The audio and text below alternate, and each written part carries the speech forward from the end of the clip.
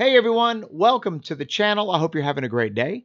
We got a quick little video for you as we take a look at the Sausage Maker's dry curing cabinet. You guys have been asking for a video like this, and quite frankly, I thought it was time to upgrade our DIY setup. So this is what their solid stainless steel construction dry curing cabinet looks like. And in today's video, I'm going to show you how to initially set it up, and this can apply to either the stainless steel model or the wood panel model that they both currently have. So when you open this chamber up, it's going to have several boxes inside. I've already taken them out. At the very bottom, you're going to see their humidification system. And so all we're going to do is unplug this humidification system and pull the box out. The idea here is that we want to thoroughly clean, sanitize everything that's going to go into that chamber. So we're going to remove the top, and you can see how the wicking system is designed. It's actually connected on the sides by some zip ties. And so you'd have to bust the zip ties to remove it completely. We don't want to remove it completely. I'm just going to remove it from those pegs so that we can set it to the back part of it as we put it to our sink and then go ahead and spray it down with a cleaning, disinfecting solution. Whatever solution you want to use to clean your box is totally up to you. You could do a 50-50 vinegar water mix. You can use a sanitizer like iodophor or Star San. It's really up to you. So we're just going to go ahead and let that sit. We've got it completely wiped out. That's going to do its thing for a few minutes. And while that's being sanitized, let's go ahead and look at our cabinet. Now in the cabinet, I'm using a disinfecting cleaner. I just want to spray down all the walls. I want to make sure not to spray down any of the electrical components or the sensors or the fans. So I'm just kind of paying attention very closely to where I'm spraying.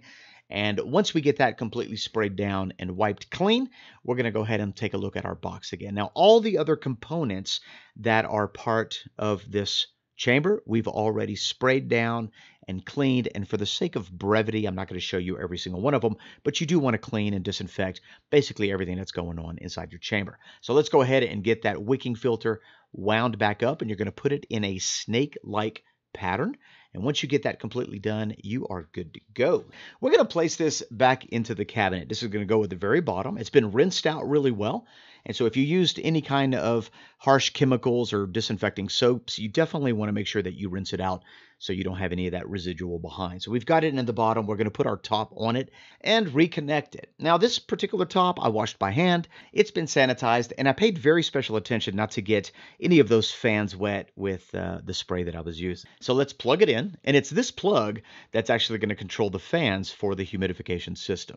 All right, now all we got to do is add a little bit of water. For the water, I like to alkalinize it just a little bit. So what we're going to do is we're going to add some baking soda to our water at a ratio of 1 tablespoon per quart.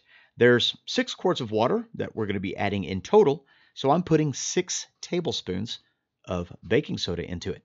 And there it is. This is what that looks like. The max fill line is 7 quarts, and you could fill it to 7 quarts if you like. But once we have that in, let's go ahead and put the drip tray on top. Drip tray just slides right on in. It's been disinfected as well. And you'll know you have it right because this back lip right here lines up exactly with that shelf. We've got a drip guard. This is going to protect your fans from any liquid that's dripping from your meat. And you're going to notice you've got a front panel here. And on the back, there's really nothing. And so you want that front panel facing you. And we're just going to place that drip guard directly over that channel.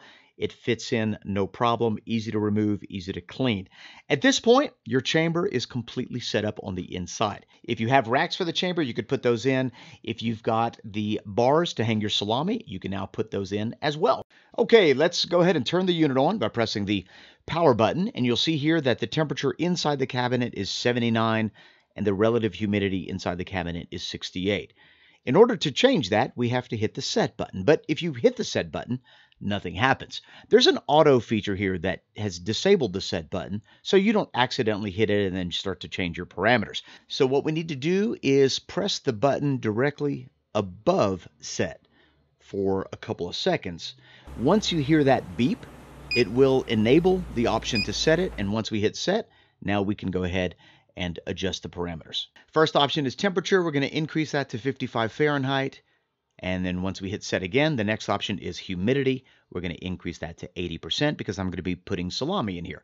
But depending on what you're making, if you're making, dry aged beef, you could lower the temperature and keep the humidity high. And now you have a dry aging chamber instead of a dry curing chamber. So the temperature is going to drop to 55. That's going to increase to 80%.